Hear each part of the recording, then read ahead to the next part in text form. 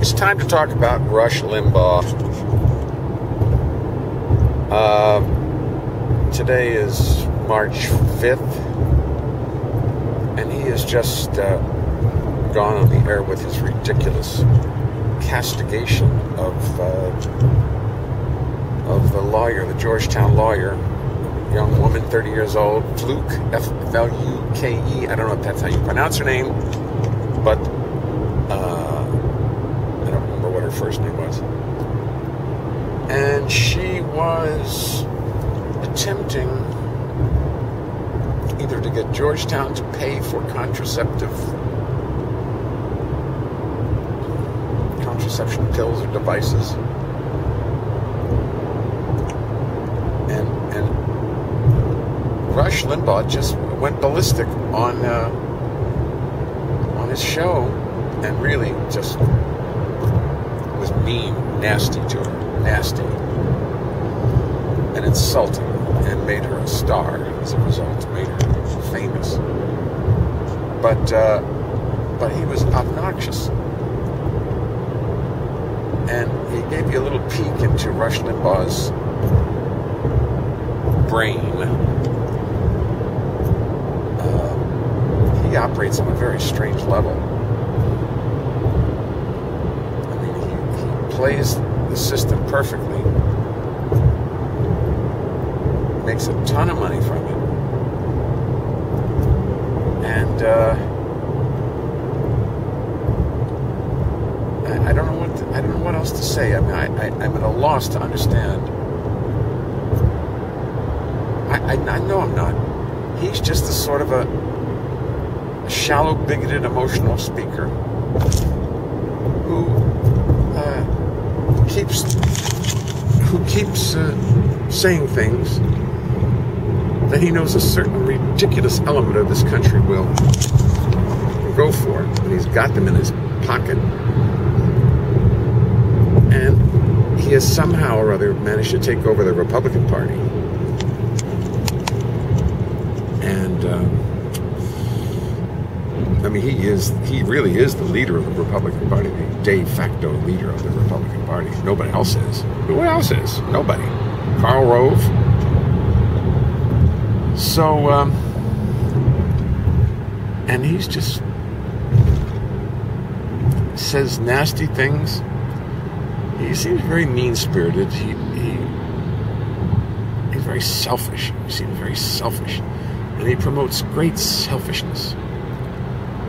And rage. He says bad, nasty things about people. Very angry guy. I mean, why he would pick on Obama like that but why does he really do that? Does he really feel that way? I can't believe he really feels the way he does about things. I can't understand him.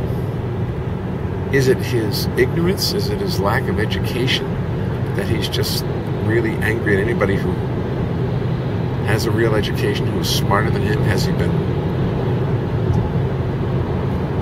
embarrassed, stood up, overlooked by people who are smarter, college degrees and things like that? I mean, he said very silly things and stupid things.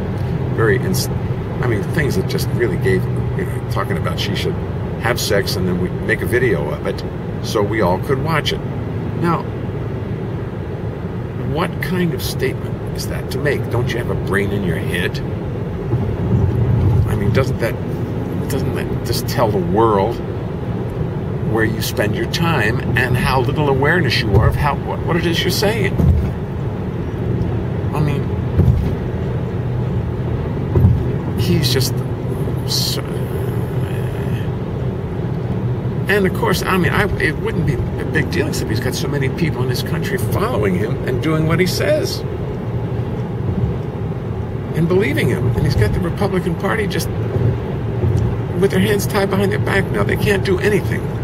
The Republican Party stands for nothing. It stands for nothing. It's just nonsense. Every platform is just whatever. It's anti-Obama.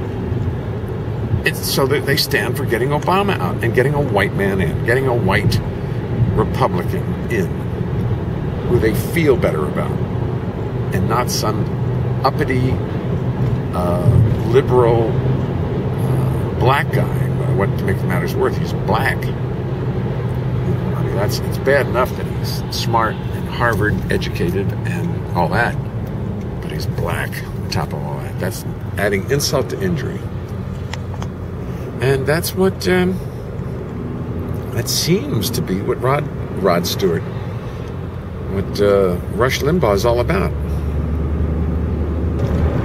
Inciting anger in people who are not very independent thinkers. They need Rush to tell them how to think. And he does his best to tell them how to think. And he tells them how to think. And they believe it. Anyway, he attacked this lawyer, and I don't know, I didn't really who she stands for. Georgetown. It has something to do with Georgetown University, I guess. And even Georgetown University supported her, even if they disagreed with her philosophy. At least they're not stupid. And of course, they're Jesuits, and they're a little bit smarter than the run-of-the-mill priests, who are, I must say, I've known them very well. They're not that smart. They're not very smart. They're not well educated. They're not very broad. They're very parochial and hung up on a lot of stuff, as you may have heard. And Rush is just like him.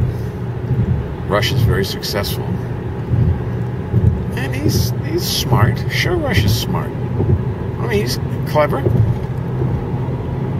And he's a powerful guy, and he likes his power, and I don't blame him. Who doesn't like power? Everybody likes to be in power.